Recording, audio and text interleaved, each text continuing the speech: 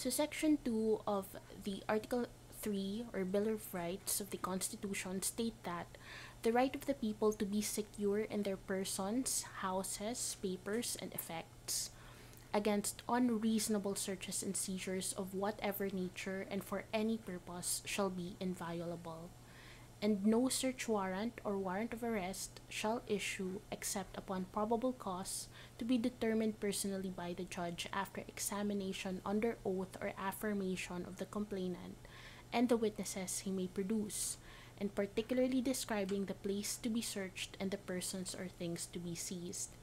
Meaning that searches and seizures and arrests are allowed as long as the searches and seizures are not unreasonable, and the arrest is made only if there is warrant of arrest.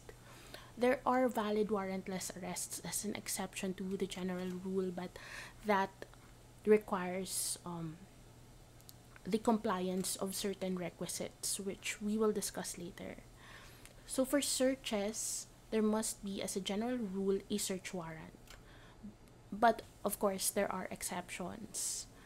But what is not allowed by law are unreasonable searches and seizures.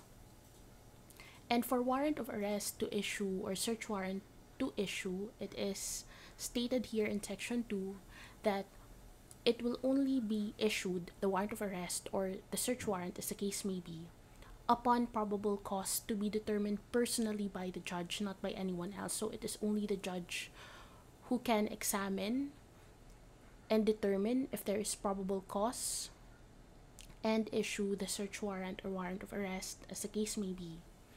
And the judge has to examine under oath or affirmation. When you say oath, if the complainant or the witnesses believe in God, so they have to swear in the name of God that they are telling the truth, or affirmation if they don't believe in God.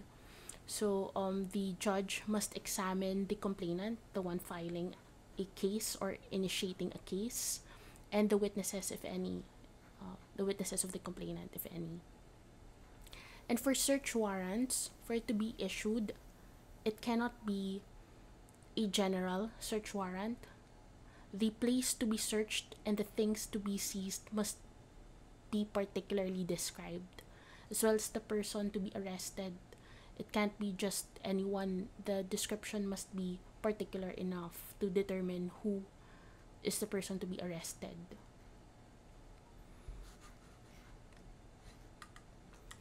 So it is the constitutional right against unreasonable searches and seizures. It is in place so that agencies in charge with law enforcement or person authorized to make searches or arrests will not abuse their authority. This constitutional right against unreasonable searches and seizures is a personal right, and it can only be invoked by the person whose rights have been infringed or threatened to be infringed. So you cannot invoke your right against unreasonable searches on behalf of another person. The person whose right was infringed is the only one who can invoke this constitutional right against unreasonable searches and seizures or arrest, as the case may be. What constitutes a reasonable or unreasonable search and seizure in any particular case is purely a judicial question, and it's determinable from a consideration of the circumstances involved. So what are the requisites of a valid warrant? First is the existence of probable cause, and that probable cause must be personally determined by the judge. After personal examination under oath or affirmation of the complainant and the witnesses he may produce, on the basis of their personal knowledge of the facts that they are testifying to. It cannot be hearsay. There must be a particularity in the description of the places to be searched in case of a search warrant and the persons to be seized or arrested in case of a warrant of arrest. If in case it is a search warrant that involves the seizure of certain things, then it must also be particularly described. The warrant must refer to one specific offense. As a general rule, the warrant must indicate the particular place to be searched and the persons or things to be seized. The exception is if the nature of the goods to be seized cannot be particularly determined, such as if the nature of the thing is general in description or the thing is not required of a very technical description. The description of the property to be seized need not be technically accurate or precise. Its nature will vary according to whether the identity of the property is a matter of concern. The description is required to be specific only insofar as the circumstances will allow. And an error in the name of the person in the search warrant does not invalidate the warrant, as long as it contains a description personae, including additional descriptions, that will enable the officer to identify the accused without difficulty.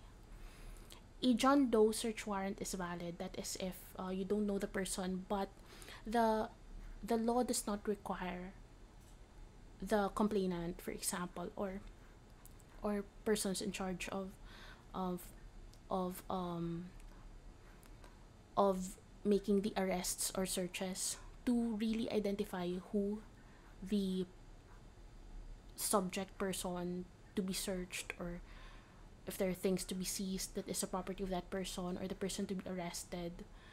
It's sufficient that there is a particular description of that person. So if the person cannot be identified by name, usually they assign the name John Doe.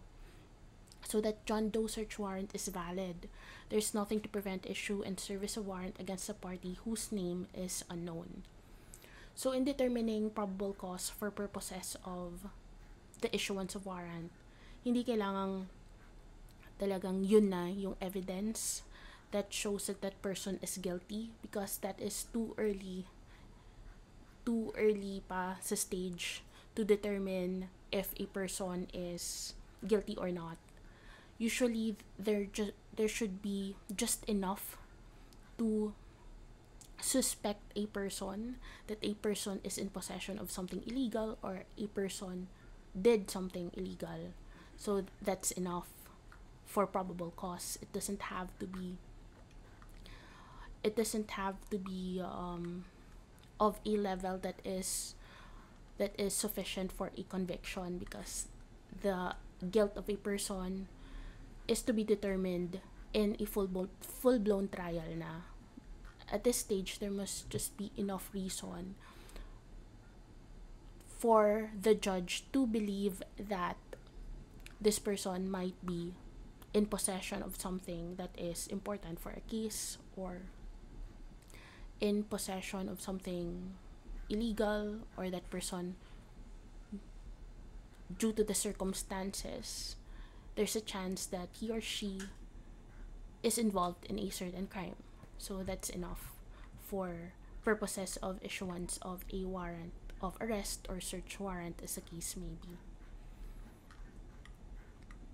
So a general warrant refers to a warrant that does not describe with particularity the things subject of the search and seizure, or where probable cause has not been properly established and this is prohibited by law.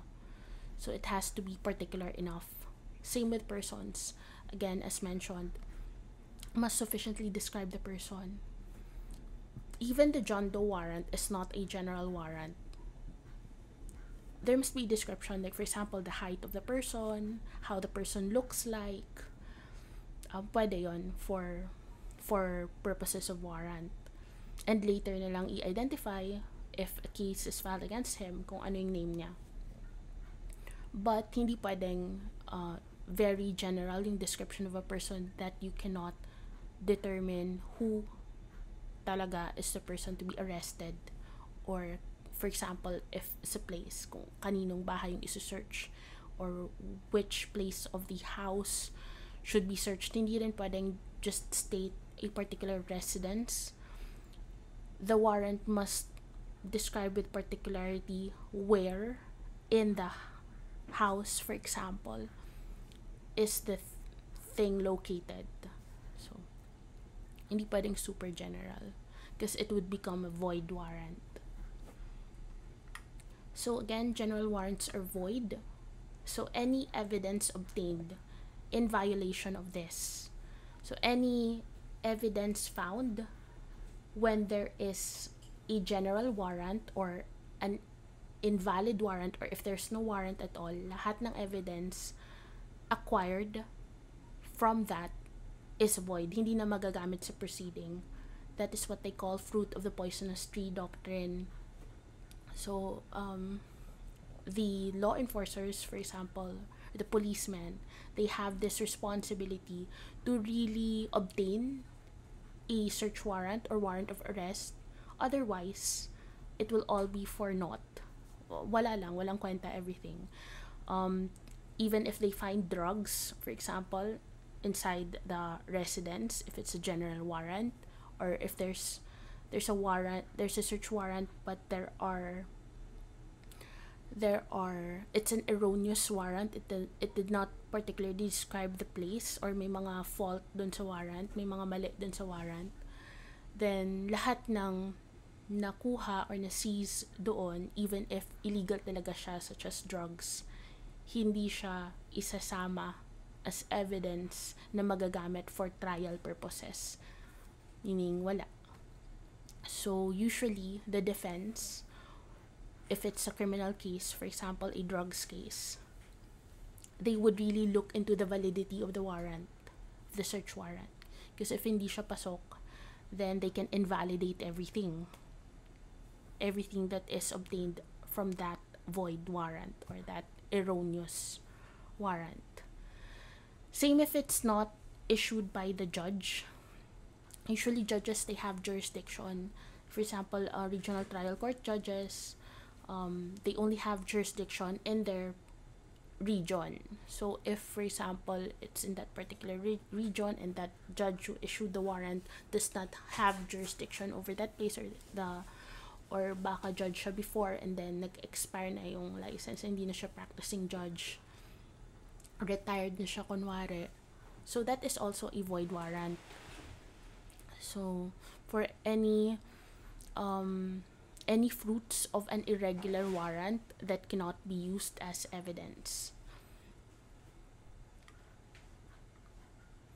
So for example, in the search warrant, merong mga particular descriptions of things to be seized. Tama siya, regular siya, valid siya, yung certain items. But may mga items that hindi pasok. Like, may nakita silang drugs somewhere where hindi siya nakadescribe sa warrant na pwede nilang hanapin yung, pwede silang mag-search sa area na yon. So, hindi mai-invalidate yung buong warrant.